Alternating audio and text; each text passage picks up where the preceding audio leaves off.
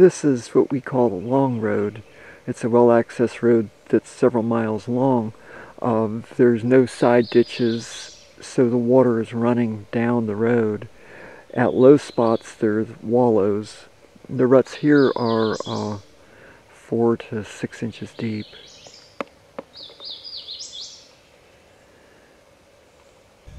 Most of the road is not graveled. You have areas that are wallows at the base of hills, or sometimes even on the flats areas. There'll be wallows. There's no side drainage. There's no side ditches or anything. It's real wide here because people have tried to find where to go through without getting caught on the high parts with either their ATV or their truck.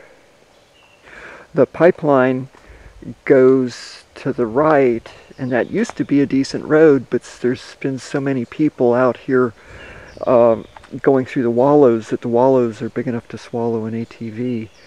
There's the actual well road goes up ahead. It's very steep. It's over 20% grade. No side ditches. The water runs down the road, so you have deep ruts.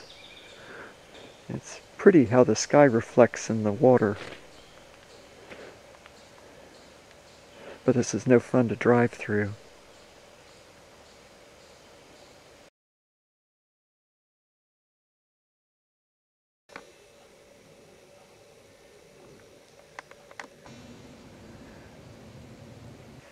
Every time we've been here, this pad has been bare.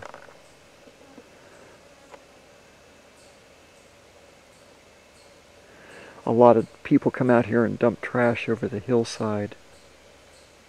And then ATVs use the cut slope for the ramps for running their ATVs. A lot of dirt bikes come out here too.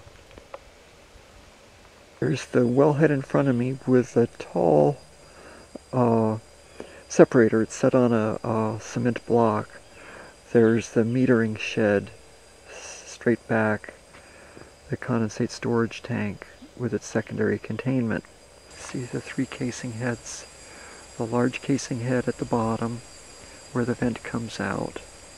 The vent is that pipe, lower pipe on the right that goes up and is green. Then there's a intermediate casing head that has some remnants of red paint, and then there's a production casing head. And that's where the gas flows out of.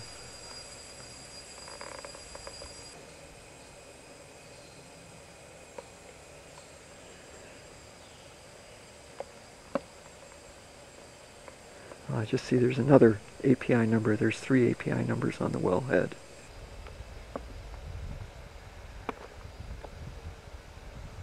That's a pipe that continually vents.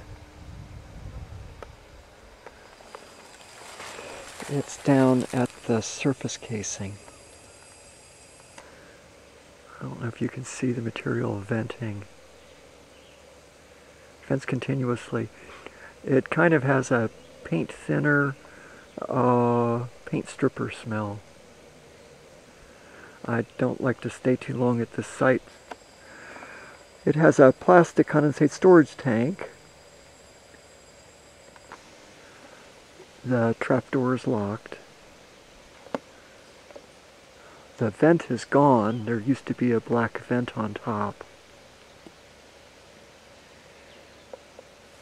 There's soft drink and beer can in the secondary containment. Secondary containment seems to be adequate. I'm not sure that there is a freshwater drain.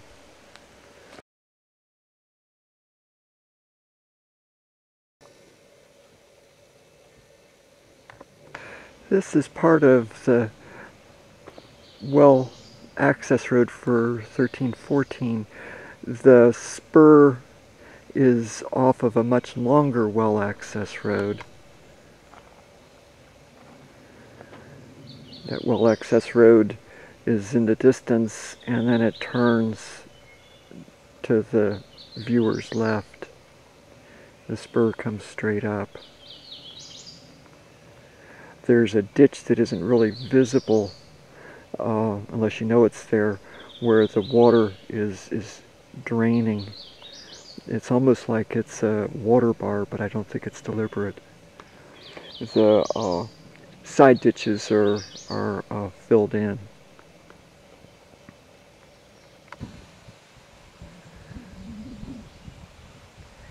It's a wonderful view, and you could see somebody 100 years from now thinking this will be a great home site.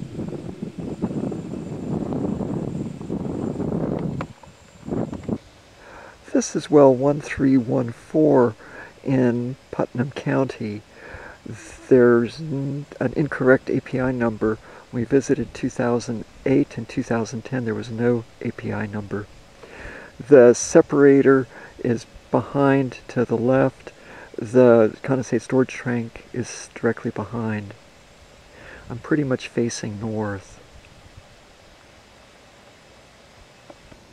The API number says this is 1283 in Putnam County. The secondary containment for the plastic condensate storage tank seems to be adequate. We haven't measured it. There's standing water in it. There's a lock on the trapdoor, but it's not locked. The last two times we've been out here, there's been water standing below the separator. The operators dug a ditch to the edge of the well pad. There's also standing water in the secondary containment for the condensate storage tank. And there's always been a pond close to the entrance of the pad. There are trees at the base of the pad, the fill slope. There's a dead tree to the left, and then there's some trees that seem to show discoloration of the foliage. I'm not sure what's causing that. There's another dead tree, and another dead tree. This is down to the base of the fill slope. There's actually two fill slopes. There's a long one and there's a short one. There's a dead tree. And there's a little flat.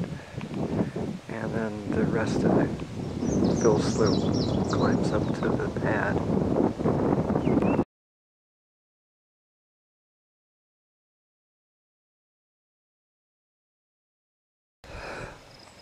The pit liner is embedded in the surface and appears in patches along an 87-foot line. And then there's more pit liner behind me on the hillside, smaller pieces, some embedded, some not.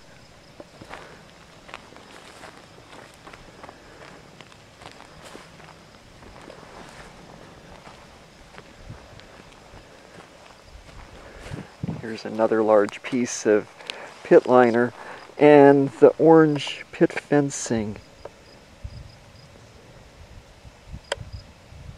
Fragments of that.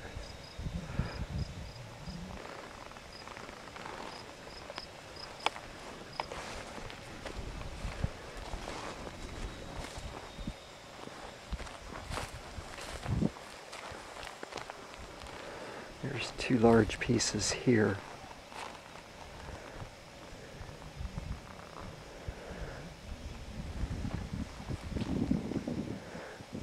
A small piece. When we were out here in 2010, there was a puddle around in here, and we took a sample of the water, and there was elevated chloride. I'm taking a soil sample. It's grayish soil that might be pit waste. I haven't been able to see outcroppings of pit liner beyond this line, and then the fragments to the south. The orange pit fencing, we've seen at one well site it discarded at the edge of the pad. other sites we see fragments of it, generally associated but not always associated with pieces of pit liner.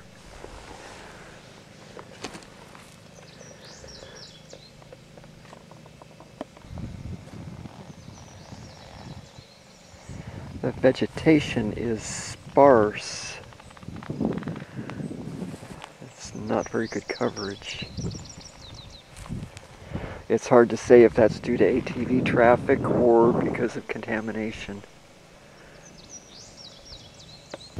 There's a fair amount of party activity out here with all the wells and the roads. Another crushed can.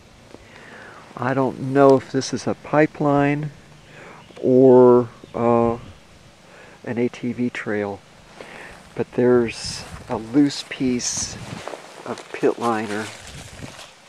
And there's a piece it's pulled out now. And there's some more.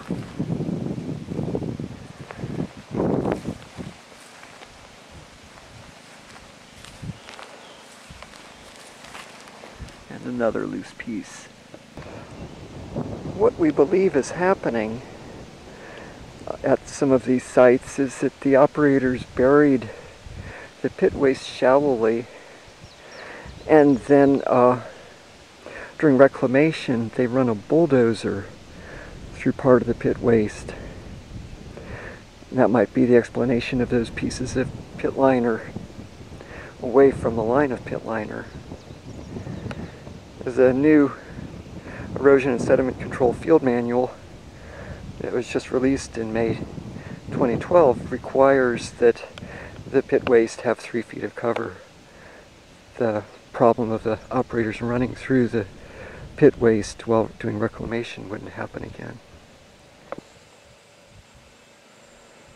I took a water test for chloride in the big puddle here, and it was just a trace. In 2010, when we tested near the separator, it just showed a trace too.